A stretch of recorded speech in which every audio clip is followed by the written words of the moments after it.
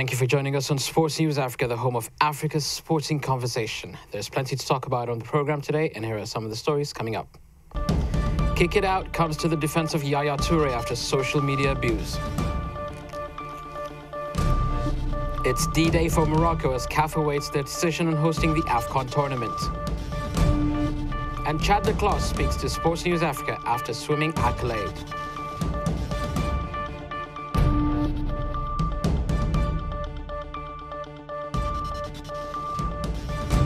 You're watching Sports News Africa. I'm Temesgen Devasai. Ivory Coast international Yaya Toure was the subject of racial abuse this week after the player reactivated his Twitter account. Toure called the abusive messages a disgrace. The organization at the forefront of tackling racism in football, Kick It Out, said it had reported the incident to the British police.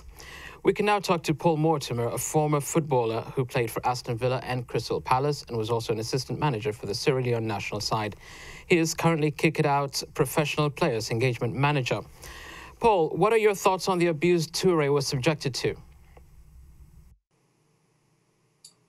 Well, my thoughts on the abuse that Yaya Toure was subjected to was it was deeply distressing. It was disappointing that it's happened again. It's distressing not just for him, it's for his family too and his friends. Everyone has to go through this, and it really was disappointing. And I think it's about time that real sort of direct action was taken now. Can you expand on what you mean by direct action?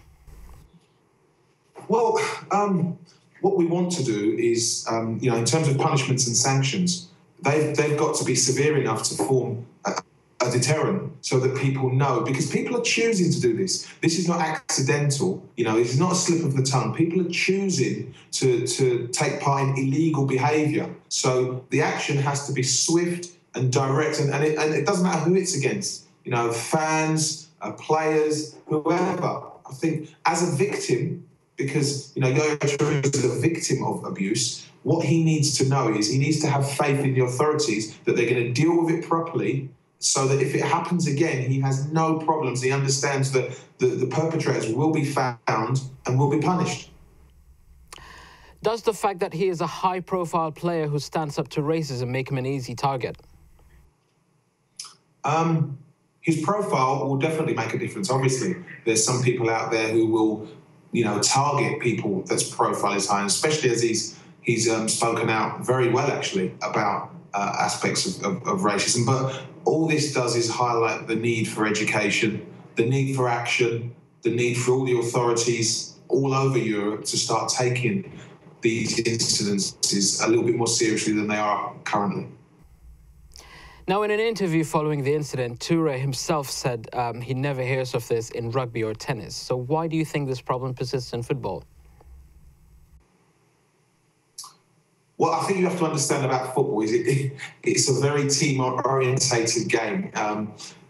Historically, home supporters, their job was to make their stadium as hostile as possible for the away supporters. So that's where the abuse and the hostilities, I think, originated. Now, what's happened with society and with difference and people that are different in skin colour, faith or whatever, coming into stadiums, there becomes more to talk about. Now, again, all of these incidences, they're not football's issue, they're society's issue. And as society changes, people's view on people that are different changes. And if you look at football, which was a working class white man's game, especially in England, you look at the cross-section of supporters that go and watch games now. It's incredibly diverse. If you look on the pitch, it's incredibly diverse. So there is all of this change that people have had to come deal with. And I think they find it difficult, some people. And so the easiest thing to do is abuse people based on things like their skin colour and their nationality and their faith. And that's their job. The fans' job is to make their ground as hostile as possible for the opponents. And that's what I think where it originated.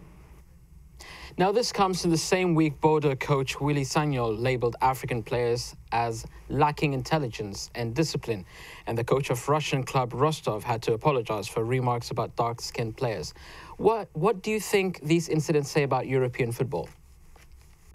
First of all, they need to take these things seriously. They need to go and speak to these coaches because these are very dangerous things to say. I mean, you know, Willy Sagnol, I think, played with African players of African origin who were some of the world's best players. So for him to come out and say something like that would probably be deeply distressing to what were his own teammates. You know, as for the Russian team, Rostov, and the manager, that's scary.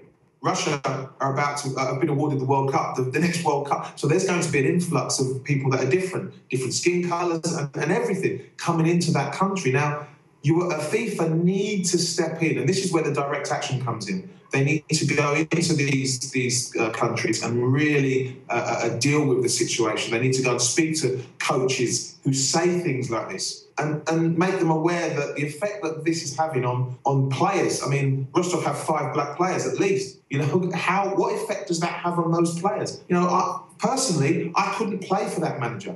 I couldn't play for him. So, you know, this is where FIFA have the opportunity to go in and really deal with these things and make an example to other clubs and throughout Europe that this is not acceptable. Okay, Paul Mortimer from Kick It Out, thank you very much. Thank you very much. Thank you. To Morocco next, and as the government there mulls over whether or not to host the 2015 Africa Cup of Nations tournament because of the Ebola epidemic, Casablanca residents have been giving their opinions on the subject, which has gripped the continent. The Confederation of African Football insists the date for the tournament will not be moved and has given Morocco until Saturday to decide.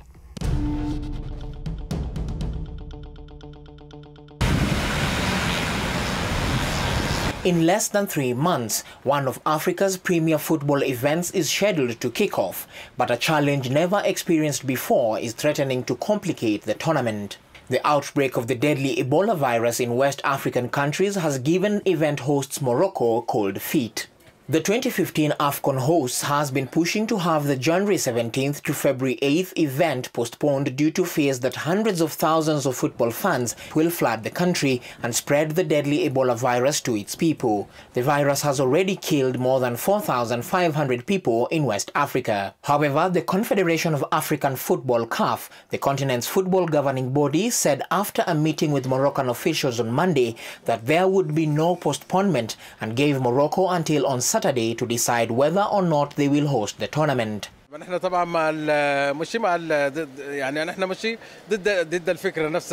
are not against the idea for hosting the competition in Morocco. There is no harm, but there's also the Ebola issue. We need to limit the virus to spread to where it only exists. If it exists only in some places in Africa, we need to keep it there until we resolve this problem. The virus might spread to Morocco. There is a possibility of a huge psychological damage to the country, more than physical. People will be afraid of Ebola and may not even go to stadia.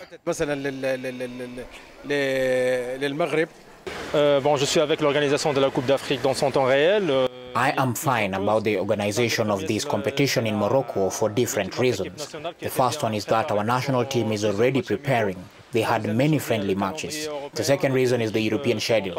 I think most football clubs will allow their African players to play in the tournament. I don't think the Ebola virus will be a danger in our country.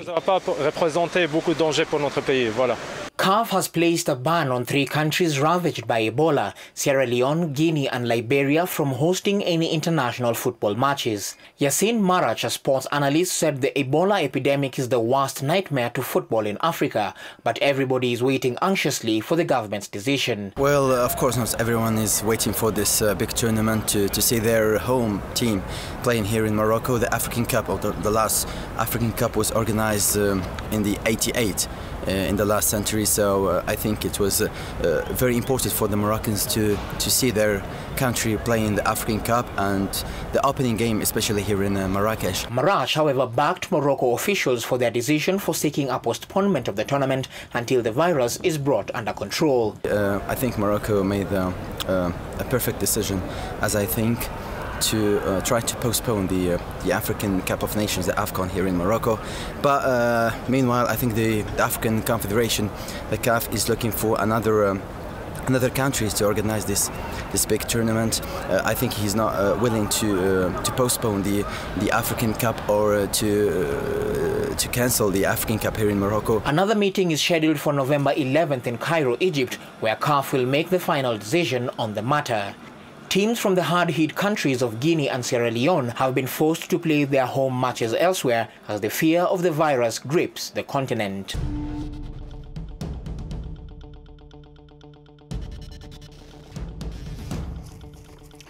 Welcome back to Sports News Africa. South African swimmer Chad Clos was crowned the overall male champion following this year's International Swimming Federation World Cup, which concluded in Singapore this week. The award makes Clos the best all-round swimmer of the year, an accolade he also claimed in 2011 and 2013. At only 22, he is already regarded as one of the best swimmers of all time. That is an unbelievable achievement, and we can now speak to the man himself who joins us on the line. Chad, how do you feel about being the overall best swimmer at the World Cup for a third time? Well, firstly, hi everybody. I think, for me it was a huge shock for me actually this year, because we started off the World Cups about 2 months ago, and not knowing what to expect, after the Commonwealth Games, I think, and it's just been really, really amazing, and I'm really, really proud, obviously, to be the first male to win it 3 times in a row. Well, sorry, 3 times over 4 years, and yeah, just really, really excited. It's interesting that you are one of the few top-class South African swimmers who haven't made the USA Europe base. Why is that? Well, for me, there was obviously a lot of swimmers in South Africa leave, to go to the US to go train or train abroad. And I think my reasoning is just because I have everything. Yeah, I have a great coach who I've been with for 15 years now, Graham Hill, an assistant coach to Lon Danhauser. And, I still have my family, which I still live with. I have my own little apartment on top of their place, which is ideal for me. So I get to, visit them on weekends. I always tease them about that. But it's just really great that I have everything all together. And I think a lot of people have in South Africa, think that it's better to go overseas. But for me, like I said, I have everything here. I have my old high school was, 10 minutes from where I live. And, the studying varsity is also like 5 minutes away. So, yeah. Do you think your international profile will make sponsors sit up and commit themselves to getting involved in SA swimming? Because most of the sponsorship is going to sports like football, rugby and cricket.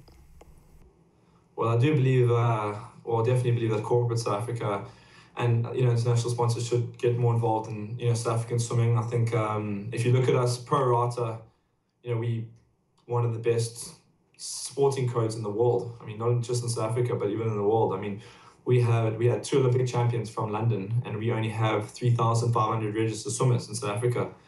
Whereas if you look at, let's just say America, we have like 350,000 registered swimmers, and they only have, 11 or 12 Olympic champions. So in pro rata, we really up there. And I think that's a way to just, maybe if we had more, sponsors, I think in South Africa, a lot more youngsters would have the opportunity to come through and to travel. I think that's the most important thing, because, when I was young, I had the opportunity to travel when I was really, really young to, to Rome and Europe and race all the top guys. And I think that gave me a lot of experience. So hopefully that can happen in the next few years. Chad, tell us about your training schedule you follow that enables you to be performing at such a consistently high level. My training schedule basically is we swim about 9 or 10 sessions of swimming a week. It's usually Monday mornings, Wednesday, Friday, and Saturday mornings for about 1 hour and 45 to 2.5 hours a session, just depending on the week of training. And then we train every afternoon except for Saturday and Sundays. So basically Sundays is our rest day, and once or twice a week I'll do a light gym core kind of program. I don't do many weights, but it's probably about 20. We worked it out about 23 to 25 hours of training a week. So it's a pretty grueling program for me, and I've done that for many years. And I'm lucky in South Africa. Or in Durban, we have beautiful weather, So it always helps to train outdoors, I think. You've got all the gold medals. I guess the only jewel missing from your crown is the absence of world records. Is that something that bothers you? Well, I definitely want to, my goals for next year at the World Champs, I try to get close to the world records in the 100 butterfly and the 200 butterfly. I think it's really difficult. Obviously the post-suit era, I think it was really hard now to break world records. I think for me, short course, well, I've broken 2 since last year, and recently in the World Cups I missed about 7 or 8 times. But long course is going to be a lot harder. I mean, obviously Michael Phelps' world records in the suit are going to be a big challenge for me. But I believe that come 2016, I hopefully will be breaking those world records and you know, adding more to my arsenal of events. I think that's something that I want to try to do. Chad, thank you very much. Thanks very much for having me, guys. I'll chat to you guys soon. Okay, that was Chad Clos speaking to Sports News Africa from Durban. Well, there was more good news for South Africa as the Proteas beat Australia in the 2020 series opener. South Africa won the match by 7 wickets on Wednesday, as Australia were restricted to 144 for 6. After the game, the South African captain said his team had a game plan and they stuck to it.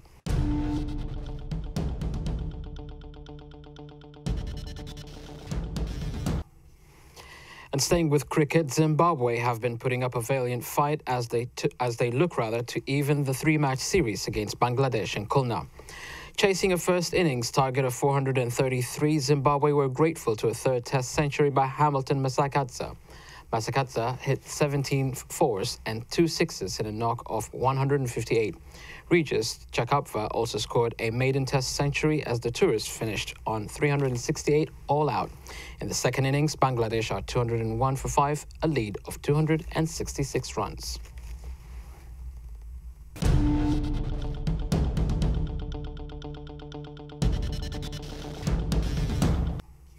And that's it for today. We'll have more for you on Sports News Africa tomorrow with all the latest stories from the continent and around the world. Thank you for watching and goodbye.